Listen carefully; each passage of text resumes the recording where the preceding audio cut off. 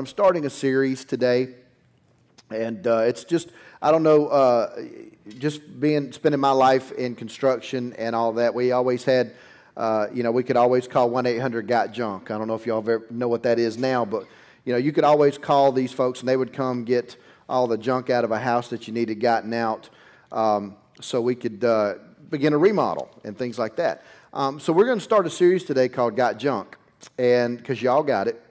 I know you too holy to talk about it. I got it, you got it, we all got it. And so we're going to talk about it today. But before we get there, I just want to say, those of you who were here last week for Dean Sykes, did you enjoy that meeting?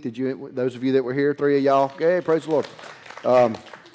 We spent the whole day together. We had a lot of other ministry things to do, but we got to spend a lot of time talking. And he bragged and bragged and bragged about this church. And you got to understand, he goes to churches all over the world, and large churches, small churches, teen challenges, Canaan Lands, Becoming Center, places like that.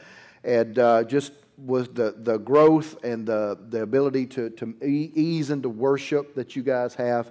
And he just, he said it was comfortable for him to slip right into what he was here to do versus having to fight through some things. So I just wanted you to know that. Those of you who were not here, it was a good meeting. We had a lot of people set free from a lot of internal junk, and you want to make yourselves available next time he's here, I promise you. However, the same Holy Ghost is still here today. And although we love to have guest speakers and different people with different graces, sometimes we make a superstar out of the guests, and we miss what God's here to do every Sunday. So we're going to get right into it today. Take your Bibles and go to Jeremiah chapter 1, verse 5.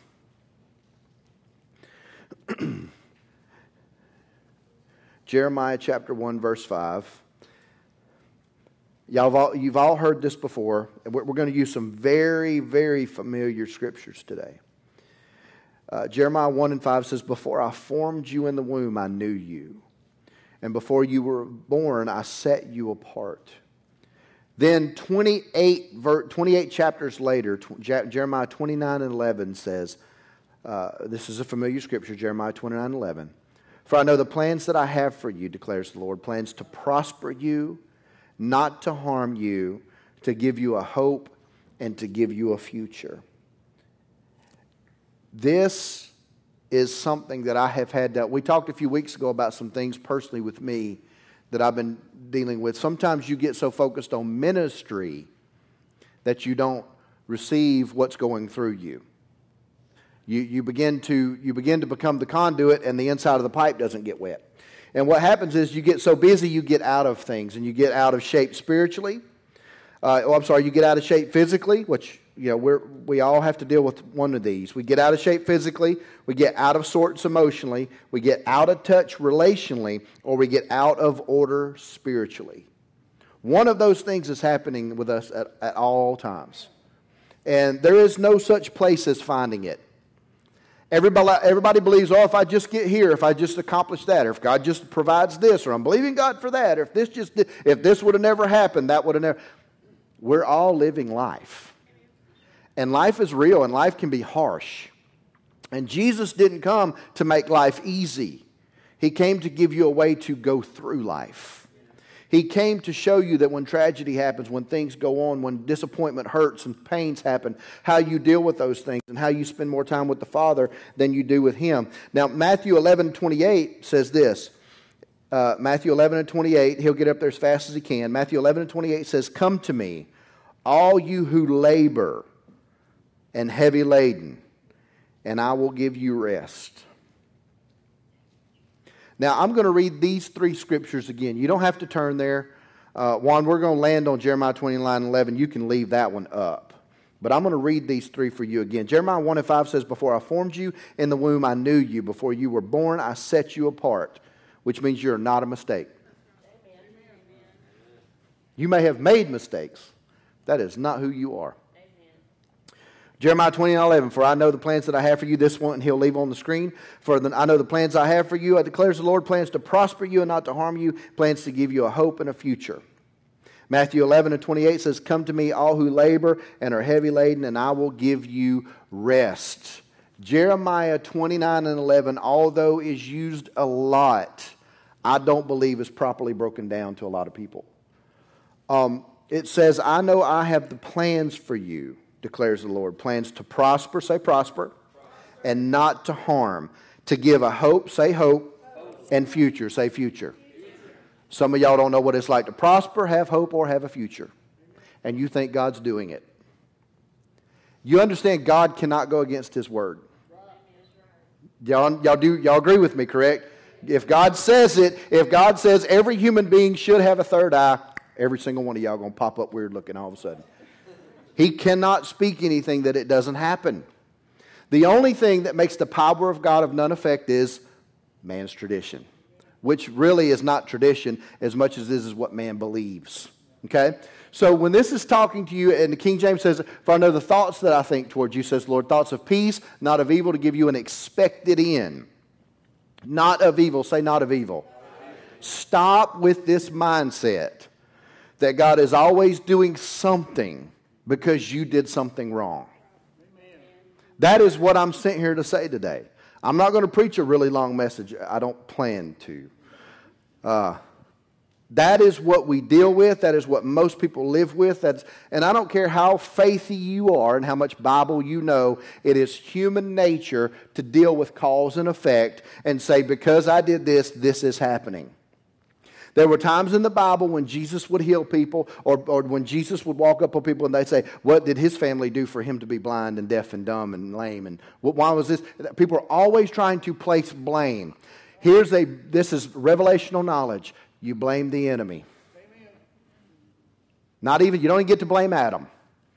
You blame the enemy. When you place blame where it belongs, there's no chance for that blame to come onto you. Listen to me. We are blaming God for a lot of things and crediting the devil for a lot of things that both of those things shouldn't be happening. It amazes me the amount of people who will say, well, the devil, it's just the devil. I've just been warring with the devil. I'm going to say something here. And I don't want to offend any of you. If you say that, don't get mad. I'm not trying to be hard. But there is no such thing as you fighting the devil. Everybody okay? You ain't anointed enough. Let me tell you why. He's not omnipresent. He can't be everywhere. So if Kaylee's fighting the devil, there's no way that April's fighting the devil because he can't be in both places. So what you're fighting is, number one, yourself. Number two, there is demonic activity, but you're fighting something so small you haven't recognized it yet. And what you're fighting is something that has a voice with no power. What you're fighting is demonic activity that tells you your failure because you're so vocal about where you fail, you keep giving bullets to the one with the gun. And we've got to understand that if God said, I know the thoughts that I think, at some point shouldn't we say, Lord, why don't you tell me what you think about me? Now listen. I can get on all y'all's Facebook page and find out what you think about just about everybody. Why don't you find out what God thinks about you? Do you know that God's not looking at you finding fault? I believe sin is real and I believe hell is hot. You better get that straight. But I don't believe that God wants you to live every day afraid of sin, but focused on victory. If you focus on victory, sin is so far off. If you focus on Jesus, sin stays so far away from you because you're not tempted to fall into old stuff because God is so big and amazing that every day He could blow your mind. Every single day He could bring somebody into your path. He could give you a word for somebody. He can use you if you will let Him. If you will let Him. He wants you to be available. He wants you to be free. He wants you to be His voice. He wants you to say what thus saith the Lord. There are giftings, callings, anointings, and graces on the inside of you that you've never tapped into because you're so caught up in what has gone wrong. Amen. Now, you got to see this. You got to see that when you move into this place, now I'm going to read this list again, you begin to get out of sorts. And how it works is you get out of shape physically. I'm going to read this again. Out of shape physically. Out of sorts emotionally. How many of that? Don't raise your hand. Out of touch relationally, that's a big one right there.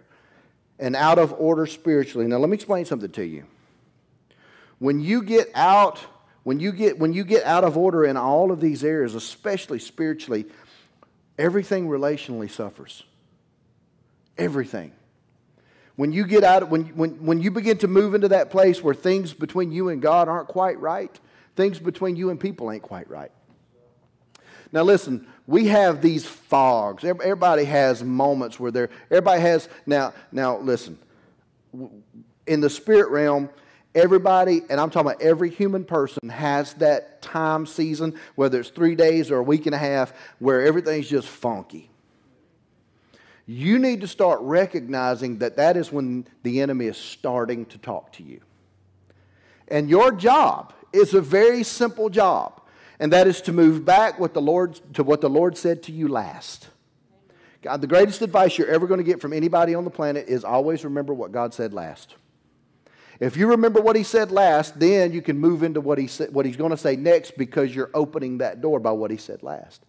God will lead you and guide you into all truth, not half truth, all truth. Y'all okay? Y'all got real quiet real fast. He'll lead you and guide you into all truth, because He has an expected end. And that expected end, look at the few words before that, has no evil in it.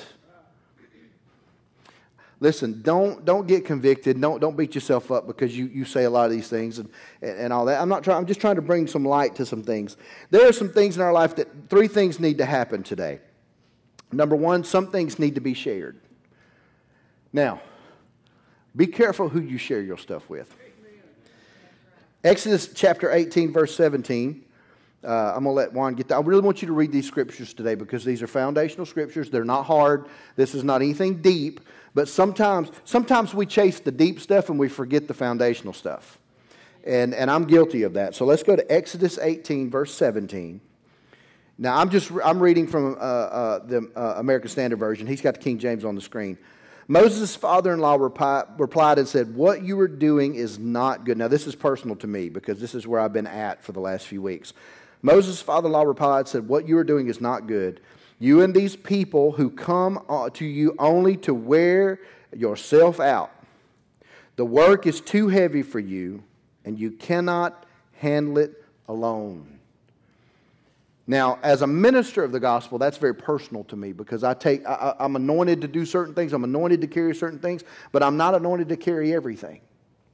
And we tend to let people dump on us. Those of us who are somewhat mature Christians, we want people just begin to dump all their problems on us. Let me give you a secret that this lady right here taught me. Don't give your time to people who don't want your answers. We spent years in that office with people who won't listen. And we have learned, now she's really good at April. Let me tell you something about April Bailey. I'm just going to tell her on her. Y'all act like she ain't right there. Now, if April don't want to talk to you, now she loves all y'all, but if you one of them people she don't want to talk to, in Walmart, she will be kind and cordial and keep walking. Amen. Hey, how you doing? Good to see you. Now me, I'm like, man, how you doing? How's them kids? And April's like, what are you doing? Now these are people, now look, I don't care if it's on video or not. Y'all need to hear me. These are people who will call me, text me, and wake me up at 3 o'clock in the morning over the same problem for 75 years, not care about the advice that you give them, talk about you when you're not around, use up your time, use up your resources, use up your money, and then tell you they love you to your face. Don't be caught in a relationship like that and call it God. God's not going to send anybody into your life to suck the life out of you. Amen. Period. Which is something I had to learn, because I always wanted to love people where they are. I always want to love people where they are. Well, sometimes they are where they are and they stuck. You know, they sound all deep. You know, thus saith the Lord, Pastor. Oh, they deep, but they in the concrete. They stuck. They don't want to grow. And you cannot let those people put their burdens on you. Because what happens is you tend to fight battles, and I'm just being real because we're getting our junk off. We're getting everything off of us, because I have been here for so long now. It has so affected my spirit, my body, my mind, that I've carried people's weight that I was not designed to carry. and you are suffering in your marriages, you're suffering in your parenting skills, you're suffering in your job, you're suffering with things that have nothing to do with what you're called to do because you haven't discerned the voices you need to be listening to. I could stand up here, and this is not uncommon. Now, all of you are wonderful people. Now, we're talking about the people that ain't here. Praise the Lord. I will stand up here and preach for 6 weeks on a subject and get phone calls from somebody sitting in this room for 6 weeks asking me everything I just gave you the answers for, under the anointing of God for 6 weeks gave you the answers, which means you were on your phone. Everybody just went, playing games, checking your status. Let me tell you your status. Dumb. That's your status. I wish there was a dumb status on Facebook. And I wish other people, like, I wish there was that button that like somebody could just click and say, yeah, he's dumb. I also wish our tags were like people's cell phones number and you, hey, move, that kind of thing. But that's just the world I live in. Now, y'all don't live there. But I live in this world where in my mind it's real and it needs to happen. I'm going to dial that tag number because they're slow. Or I think people, well, let me get up here. I better get back to it. All right, so some things need to be shared. Galatians 6:2 says, to bear each other's burdens, and in this way you will fulfill the law of Christ. I want to read it in the King James. Galatians 6:2, the King James says it this way, bear ye one another's burdens, and so fulfill the law of Christ. Replace the word Christ with love.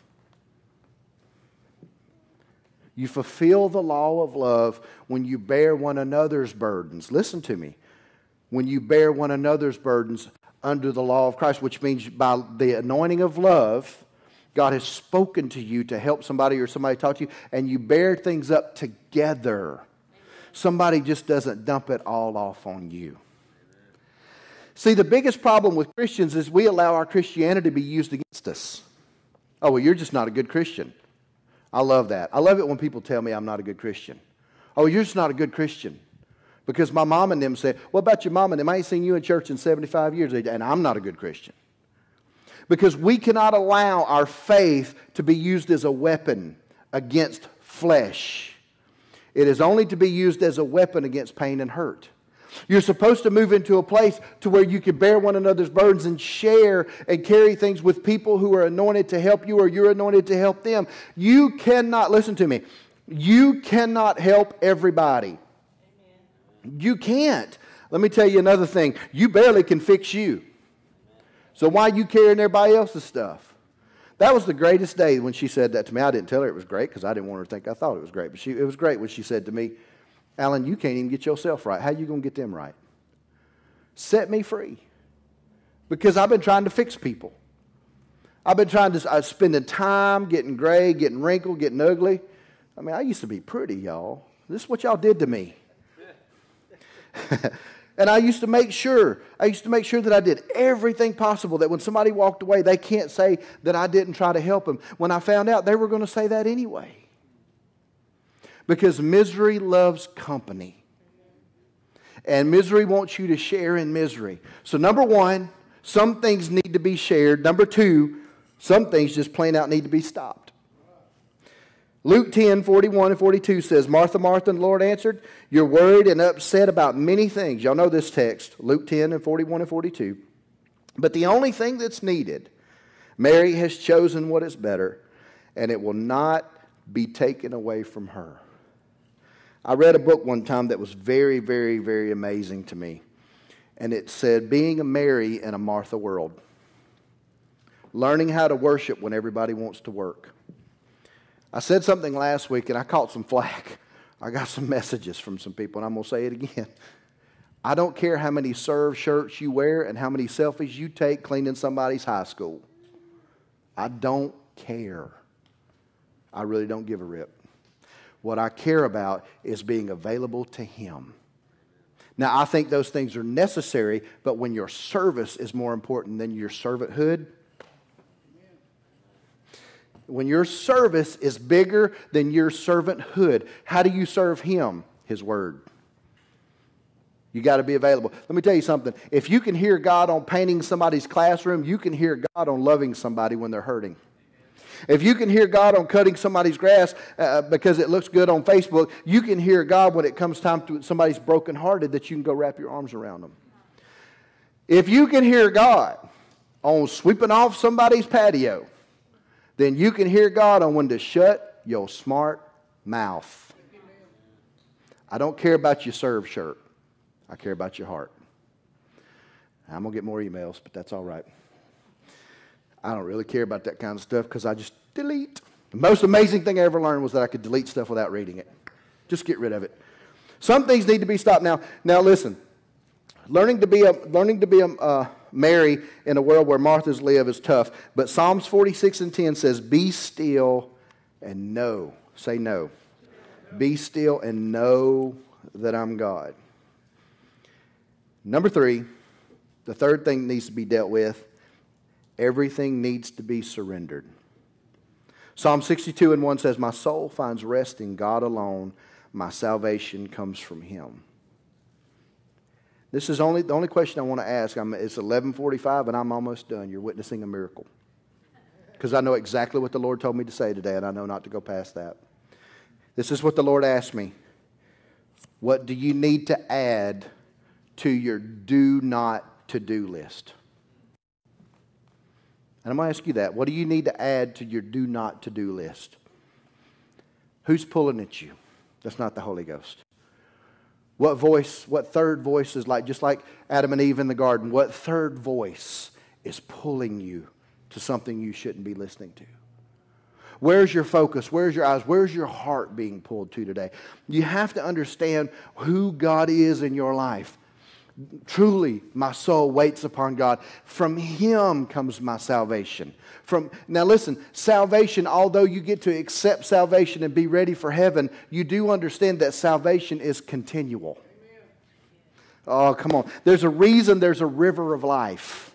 There's a reason that you're always going to another level. You're always growing. You're always being pushed forward. We like to say Jehovah Rapha. Jehovah. Everybody uses all these words, and we march around and scream things we don't know.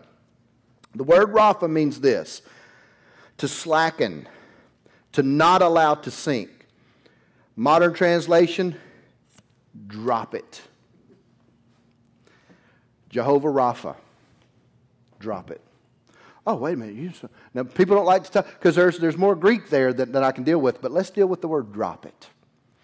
What is it that although He's telling you He's your source, He's your provider, He's your guide, He is all these things, but yet in that definition is the word drop it? Because He can only be your provider and your guider if you're not carrying junk. Y'all okay? What we're burdened with is what rules us. What we're carrying is who we are. If you're burdened, listen to me now, if you're burdened with souls, then you're carrying the anointing of an evangelist.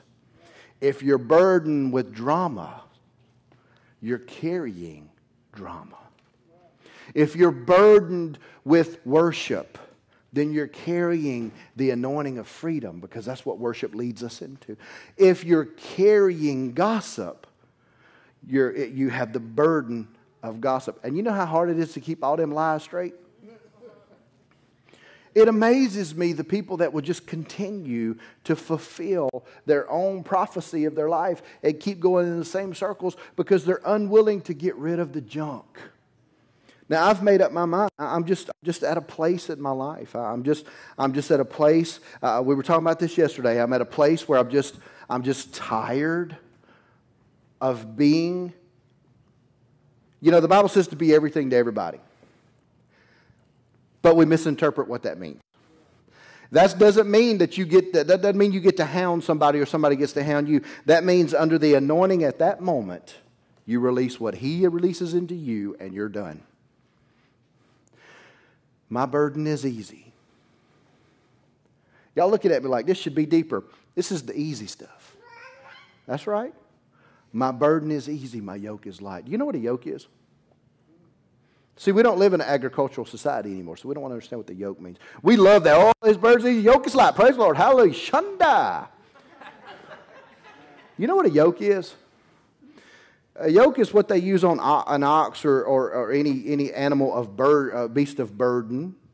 That's a big word. That they walk up to it unknowingly, put their head in a stock, and they are clamped and bolted to be led by something they can't get off of them. Yet Jesus says, my burden is easy, my yoke, listen, is light. This is what the modern Christian needs to hear. I thank God for grace. I thank God for faith. I thank God for the anointing, and I thank God for worship, but we were still bought with a price. We still have a yoke, but it's the yoke of a king who wants to lead us into his kingdom. Oh, do you see it? He's called us into a place to where he's guiding us into all truth.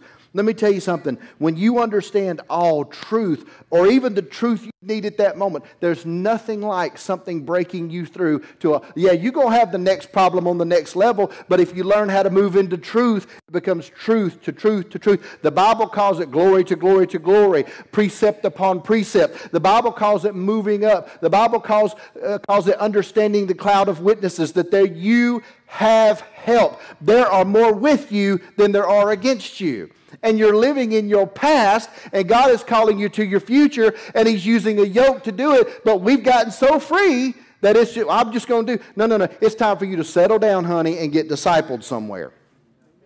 You know what today's Christian don't want to hear? You better get your butt in a church under a pastor and stay there. Oh, Jesus, I just felt a dart. Because here's what happens.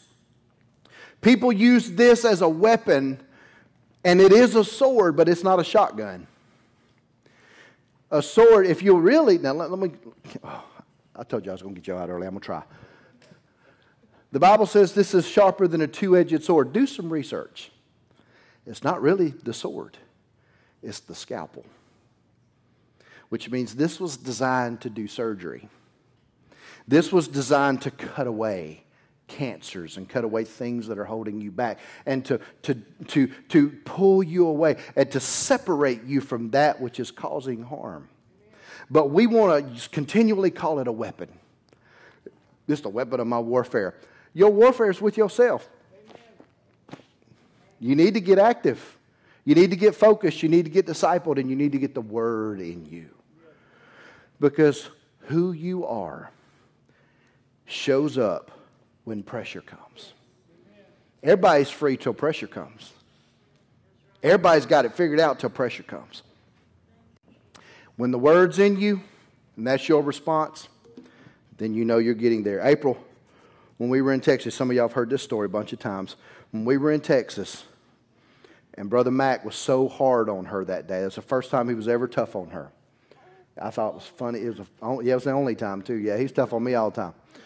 Funniest day, I laughed. I was so grateful he was getting on somebody else other than me.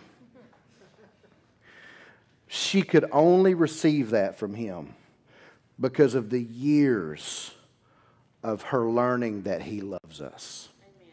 She couldn't receive the correction up until then. I know from being married to her for so long, if she hadn't received love from that man, then I would be left in Dallas, Fort Worth trying to find a flight home. Amen. That's the truth. Now, my point is this. Mac was a mere man. He was a man. Most people can't accept how much God loves them. God's love is so amazing you can't accept it. And I can tell when people can't accept that God loves them, because when I'm ministering to them or you're listening to their conversation, all they talk about is well, but. Perfect love, say perfect love. Casts out what? All fear. Where's pain come from? Fear. Where's doubt come from? Fear. Everything in your life is faith toward Him or faith in fear. Everything. Everything. Now I'm going to say this and then I'm done. Everything in our lives, my life, your life, everybody's life, is a faith battle that's won or a faith battle that's lost. Everything. If we're struggling in an area, we need to go back for number one, check our love walk. Number two, check where our faith is. Everything.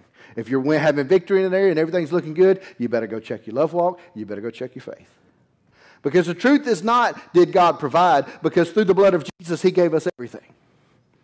Everything. Everything. Say everything. Everything. I was sitting, we use Mac, so let me just say this and then I'm wrapping up. I was sitting with Matt Gober in the early days. I was sitting in his office. This is before April really even got to know him. We were in the old building. We'd only been there a short period of time. We didn't have any money. Offerings were, it just, we just knew we were called to ministry. People plant churches now and explode with 500 people. We didn't know how to do that. We just start preaching. So we're sitting there, and there were things I wanted to do. The Becoming Center, there were things in my heart that even all 20 years ago, that's things I always wanted to do. And I'll never forget sitting and sharing my heart with him. And he said this. He leaned over his desk, and I felt about that big. And he said to me, he said, "You're looking across this desk at a man that you think could write you a check and have answers for you." Truthfully, that's what I was doing. What I was doing was expecting something to come into my hands to help me with ministry. And then that was the moment that I learned, if God's not your source, you'll never do ministry. Because there are things that have happened in this church that money cannot buy. There are things, you're sitting in chairs, you're in a building, you're surrounded by equipment, you're in a place where money did not pay for a lot of it. Yes, we wrote checks, but the truth is how things came to pass had nothing to do with our ability to have money. Y'all with me? Because what we've done is we've decided that God is our sugar daddy. My God, if we're in the word of faith, it's just Christmas. Let's just create. I'm believing you for this and this and this and this and this. And we never deal with our heart. Never deal with it. So we have to get back in shape. We have to get back in order. We have to get back focused. We have to remember some things need to be shared. Some things need to be stopped. And some things need to be surrendered. Amen? Wherever you're at in that now is your moment. Stand to your feet with me.